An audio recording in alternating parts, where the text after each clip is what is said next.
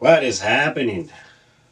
So, this video was really interesting. I'm editing right now, and I don't know how to approach this video because, first and foremost, this is probably the first time that I hunt with somebody that knows what they're doing really well, and he has been hunting for a long, long time.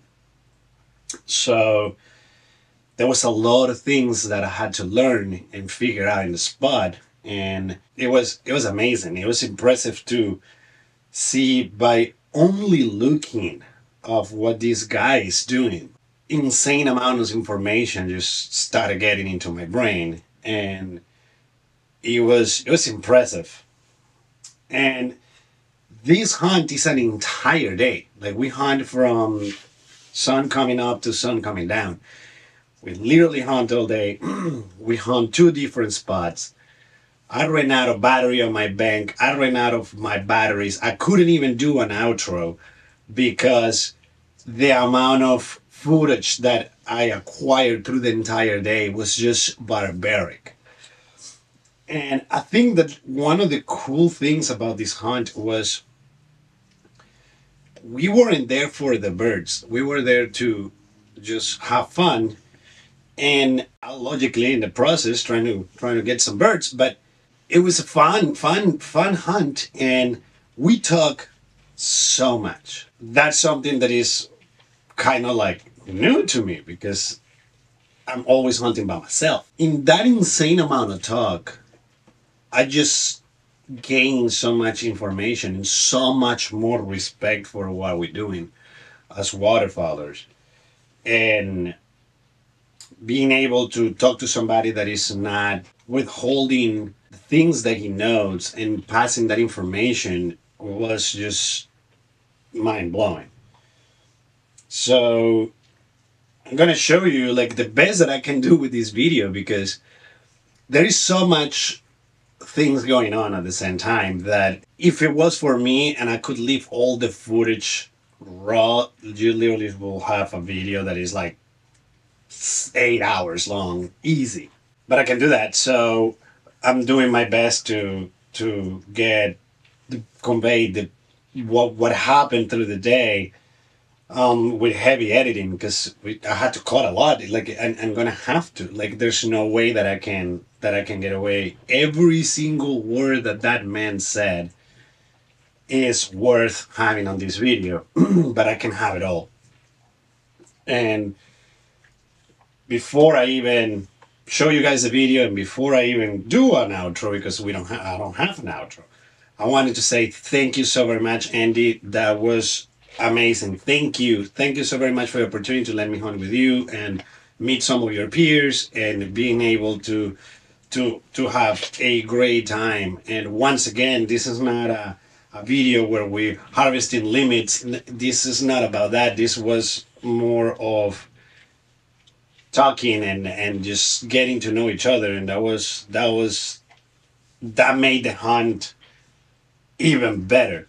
Being able to meet somebody in a marsh where you're talking and you're hunting and you're looking at birds and you're trying to figure out where they're coming and shoot them, and at the same time you are laughing every single inch of your body off because everything that is being said is hilarious. There is a lot of information also that Andy put out there, not only on the aspect of a waterfowler, but as a human being, and that is impressive. And some of that information I will not put on the video. Like some of the things that we're talking, I'm gonna put that in the video because it's personal information that belongs to Andy, and I respect that. And that's the information that I was honored to have, and I will keep it that way. But once again, thank you so very much, Andy. This was amazing, and thank you so very much to everybody that was kind enough to have a word with me that day, and that we talked, and I got to meet you guys. It's really cool, and I hope to see you guys still in the field. And hey, you never know, maybe we hunt together at some point, or we can share some more talk in the parking lot. You know what I mean? But let's get into the video so you guys can see this this impressive day. This all raw footage is gonna be archived. One of the hunts that is really, really, really, really dear to my core. So this footage is gonna be reviewed many times by me, and I'm gonna always remember this day. Let's go. What is going on, people from the tube? Welcome back to another Pancho Things. In the last video I posted, I said that Mr. Andy picked up a spot for me, which was amazing. Well, he was kind enough to invite me hunting today, so there is Mr. Andy. Hey, too. We got the little popper too. Commodore is at home resting, so let's get started.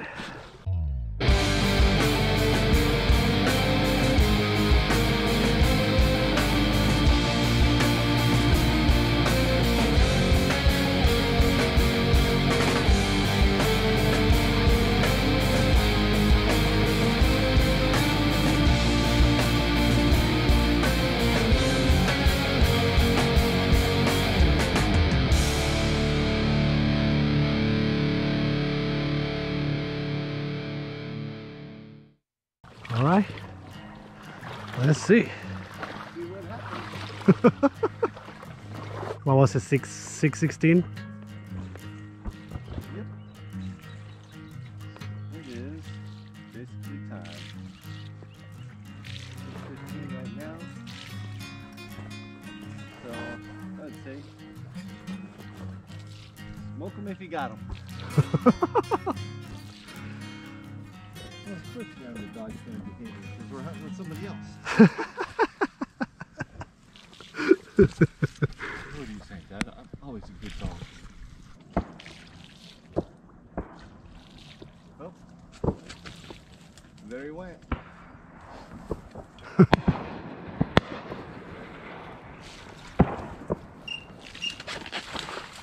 Here, here, hip, hip.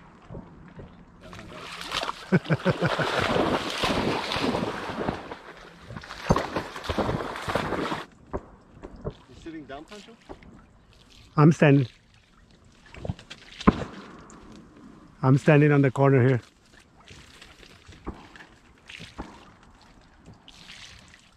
Oh, man. Oh, Right? Is that too far, Pancho? huh? Is that too far? No, Okay. I didn't see it.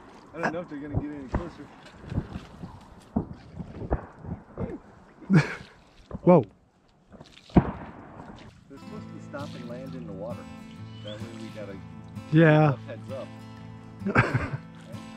Not being very cooperative.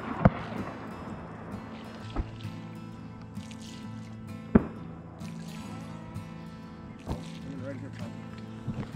Right in front.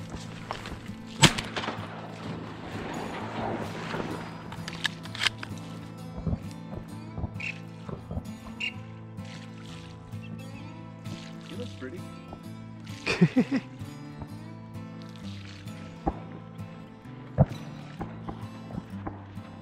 I do a lot of bird watching, Pancho.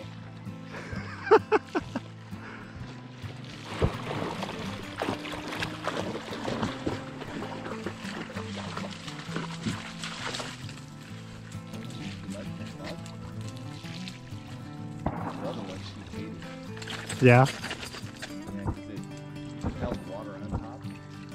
She was always like sitting in the water. And the mesh tops were right next to it. Yeah. Wow, that was a cannon.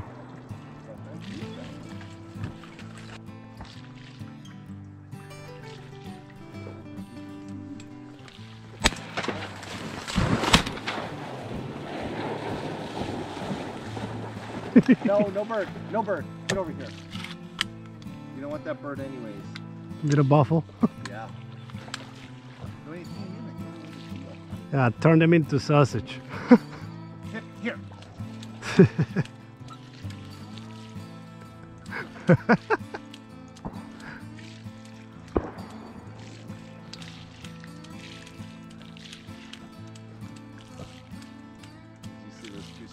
right overhead. Yeah. Dirty.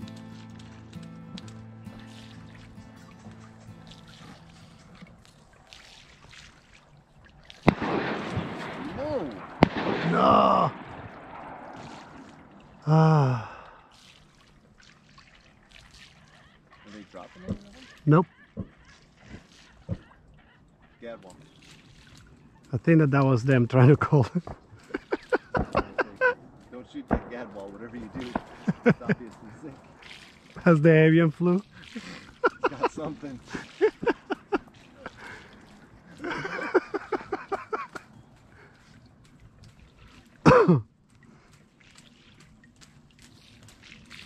Remember the first duck call I bought, first mallard hen call I bought, probably about 15, 16 years ago. Yeah.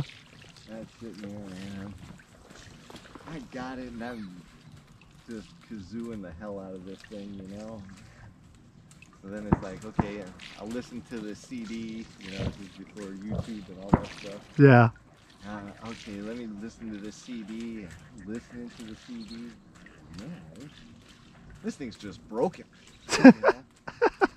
I'm out with one of my buddies, and I said, hey, I got a question for you. Yeah, how are you doing on your duck calls? He says, man, usually I caught myself over in Kuwait, in Iraq, you know? And I was like, really? I was like, so he pulls out his duck call and starts blowing it, right? And I was like, what kind of call is that? I gotta buy one of those. He goes, what call you got, Amy? So I got this call, you know, and I handed it to him. And he blows it, and it definitely didn't sound like that when I was blowing it. And I said, I'm guessing that it's not broke. That's an alright call. No. He said, oh, that's an alright call. You can get by with that. And I was like, no, I won't. What are you talking about? I'm good. He goes, what the hell are you doing, man? I sat there for about 2 hours with me, you know, making me feel like an idiot. That's how it felt. Finally, after about 2 hours, I got a quack out of it. It actually sounded like a quack. I was Like a real quack. I was like, that's awesome. I'm so happy I ran. When you drove all the way home, just quacking, you know. And I got home and I was showing my wife, like, listen, honey. Quacking. And she was like, okay. We started driving around and I'd pick up that call and I'd just be quacking. And she'd be like, honey? And I'm like, hey, babe. She was like, stop. Oh, maybe this is just a me in the car, huh? She's like, yes. That is definitely just you in the car.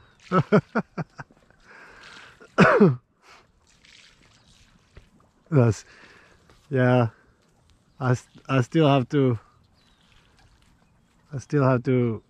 work some more on my calling.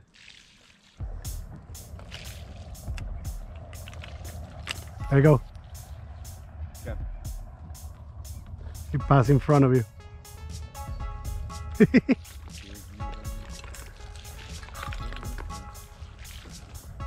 The light is turned right here, like they turned right in front of us.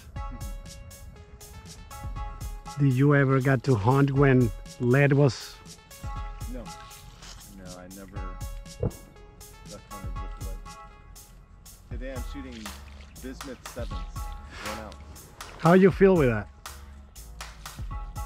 These Like- ones I bought. With the penetration in between bismuth and steel is different, isn't it? Some say it is. I've seen some people trying to debunk it, you know, and saying, oh no, bismuth doesn't do it, and bismuth isn't that much better, and I bought these shells originally for my wife because they don't kick quite as hard as a 3-inch, you know, Yeah. 3-inch number 3s. So I bought her these just because, you know, they're nice and easy to shoot, and they're really, you know, they're soft, you know, and it's, Yeah. you know, and for the birds that I shoot, it kills them pretty good. Then the only other reason that I shoot bismuth is for my 410 and my 28 gauge. Yeah. You know, and as I can shoot 11/16 of an ounce in bismuth, or I can shoot 3/8 of an ounce in steel. Yeah. You know? And there's a few more pellets in there for the pattern. And that seems to, number 7s seem to kill pintail and gadwall and widgeon pretty good. That's a plus. Yeah. It's always a plus when the birds die in decoys. Sorry, Pancho, I thought this was going to be a lot better than it is.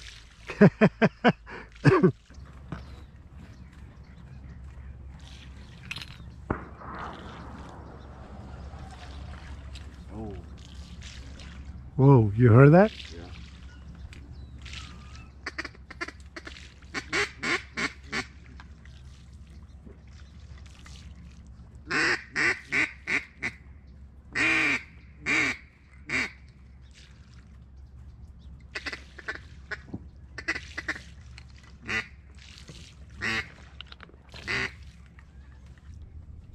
Right here on the right. It's gonna dump.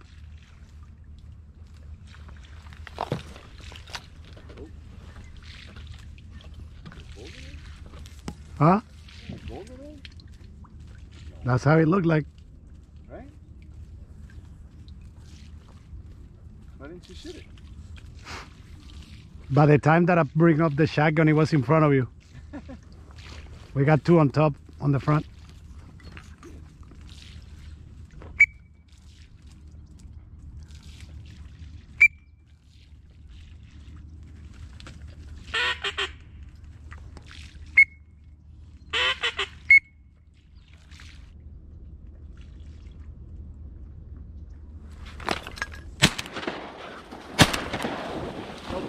No bird, Pip. Pip! No bird. Nothing came from nowhere. Pip.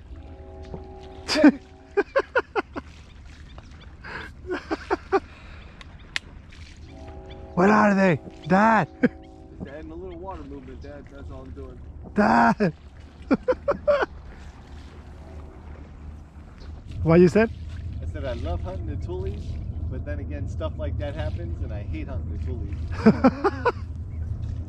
Well, Commodore's probably happy to be home sleeping on the couch. Oh yeah, he's probably in the bed sleeping still. Two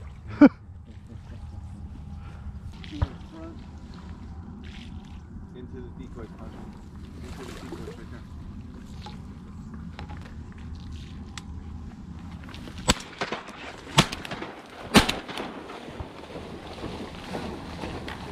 How did he know to turn right? Saw the one in the water and I imagined that there was something else coming behind. The trail that leads straight to me, you know? And stop and hey, Pip, it almost hit you.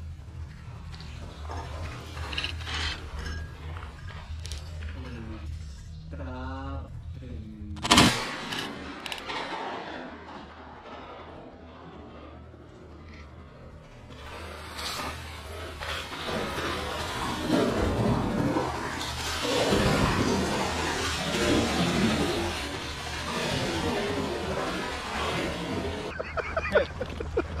Here! Here! Dead bird, here! Pip! She's chasing the feathers.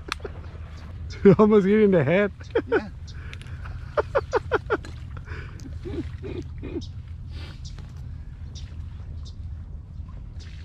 Where did it get hit? It got hit deadly. All I saw was the shadow. Yeah, I think we got one there. Good looking Draco. Oh yeah, nice mohawk.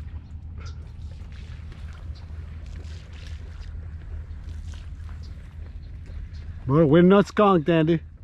Ah, thank goodness. Thank goodness somebody can shoot.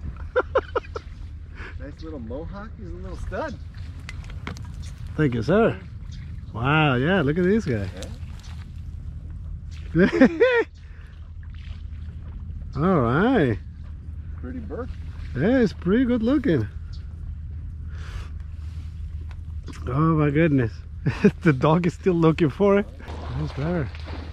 Thank you, Bert. All right, so we relocated a completely different spot. So I got Andy to the west of me, sitting with the dog, and I'm on this corner right here with some little decoys, some good decoys, some stuff, and a motion decoy. And I'm probably gonna tuck myself inside here, just a little bit more covered. There we go. Let's see what is happening. Hey, I might even put my chair. Actually, all the way back here. Let's see what's gonna happen. It's about noon now.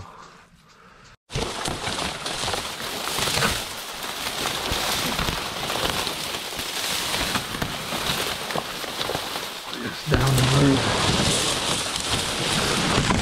Thank you, Bert.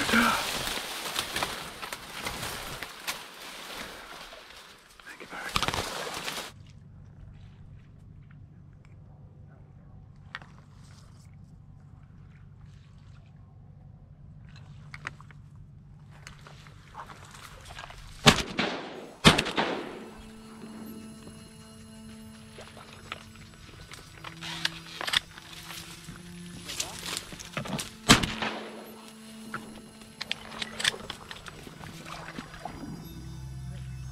Did you send it?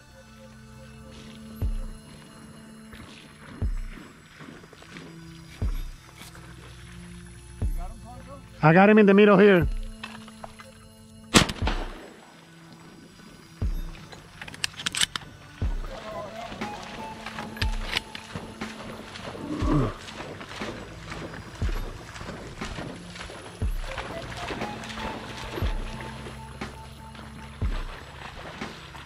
There we go. That's all is left.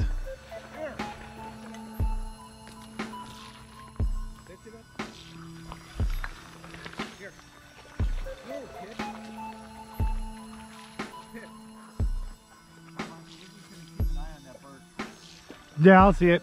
What's up, Pancho? I'm pretty sure he's not gonna go too much farther. When she picked it up, could you see the head on that thing?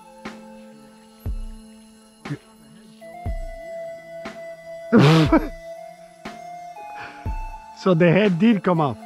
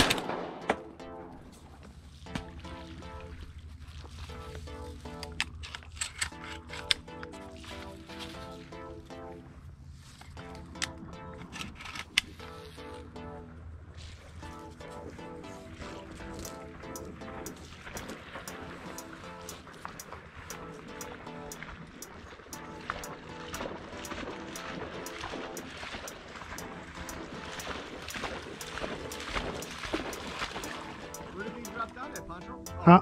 Right there. Yeah. She's on top of it. Huh? She's on top of it. Set it up. Set it up. No, here. Here. Hip. Here. Here.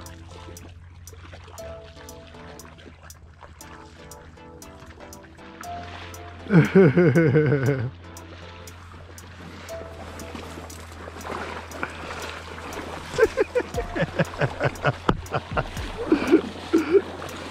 need to train with Commodore? Thank you, sir.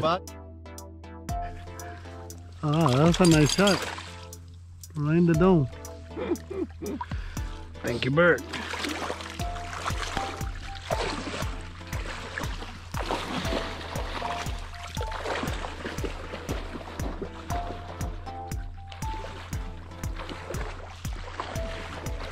Did you had some coming your way on that side?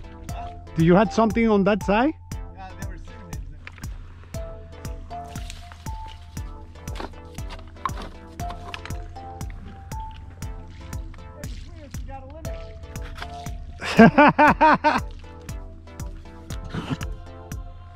That was nice. That was nice. So I ran out of bank. My bank is out of batteries. So I had to put a battery on my GoPro. And it was off. I just shot another green wing. I literally shot 2 green wings and I haven't been able to be seen on the camera. 1, 2, 3 here. We have 1 in the levee and 1 in the car. Because the other one I shot it on the first spot that we went. So 5 birds.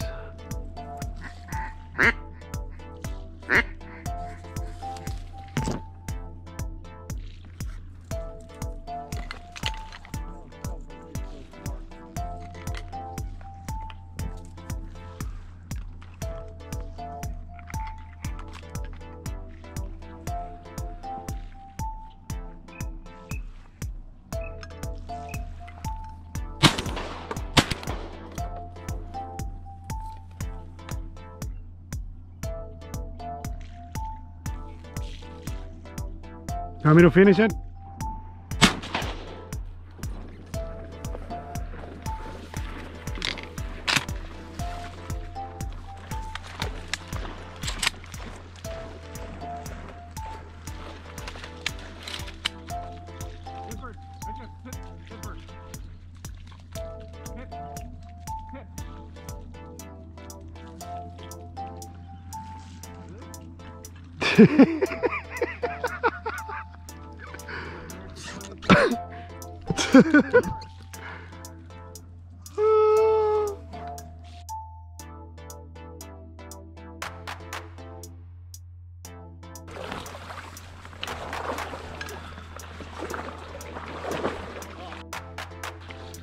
Where is it?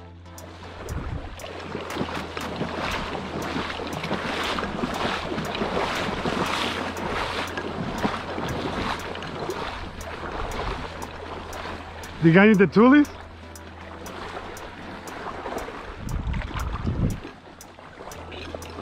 There you have it. I end up with 5 birds. It was 6, but one of the birds, we thought it was dead, but turns out that he was playing possum and he jumped in the water and disappeared in front of our eyes. And same thing happened to Andy. He hit one as well, and the bird went into the tulies that we were seeing, no way to be found. Very much alive, both of them. So, but yeah, that was crazy to see. Like, the bird at one point had the head completely laying down on a puddle of mud, and Andy walked around him. The dog walked around him, and the bird didn't even move. And the minute that there was a little bit of separation in between Andy the dog and the duck, he just, that was his chance. He took it. So we lost that one. So I ended up with 5 birds, and I think Andy ended up with 3 or 4 birds. And once again, this is 3 or 4 birds through the day. Like, this was an entire day process. I had never shot a pond in the morning and then refill another pond for the afternoon. I never done that. So it was kind of cool to see how that is done, and it was crazy. And as I mentioned, I wish I could put all this and just let it all roll with no cuts, no edits, but it would take hours upon hours for you guys to watch this. But I was fortunate enough to have a hunt with this man, and learned an insane amount of things, like an insane amount of things. And some of those things I'm still processing until today. And it's been a few days. It's been a few days. I decided to give it a time for it to marinate before I started editing the video because I knew I had an insane amount of footage to go through. So I wanted to just let all that sink in, absorb as much as I could before I did the edit so I could edit the right way. Until today, I don't think that I think that probably Andy will figure this out when he watches the video. I don't think he knows how much information I absorbed from that hunt.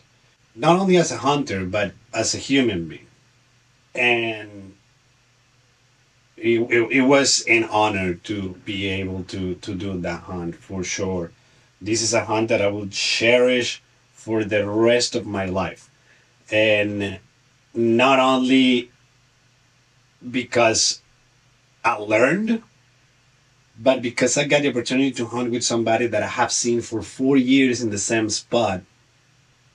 And it's just now that we are able to talk and get to this. 4 years that led to where we are on that hunt, and that to me is extremely valuable. So thank you so very much, Andy, for everything you did that day. You're a trooper, my friend, and I appreciate you so very much. The little pup, man, the level of energy on that dog is insane. Only with her running in the water.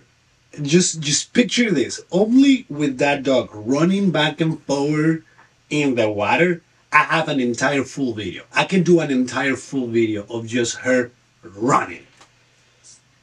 And that happened the entire day. She had the same level of energy through the entire day. It was crazy to watch. I was just like, wow, like it's impressive. This dog doesn't get tired.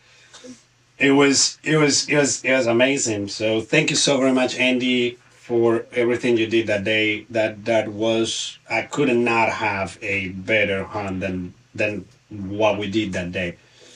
I truly appreciate you, my friend, and I hope we can repeat this sometime. As far as the video, well, there you have it. I did the best that I can. I had to cut and edit a lot because we're talking, guys, we're talking for 10 hours, just talking. So I hope that the video translate the action and the ambience of what was going on that day. I did the best that I could in order to do that. Otherwise, we will have, and this is going to be probably a long video, but it was just epic. To all of you, thank you so very much for watching. Like, share, subscribe, click the notification bell so you can be notified every time that I upload a new video, and I will see you in the next one. Pancho out.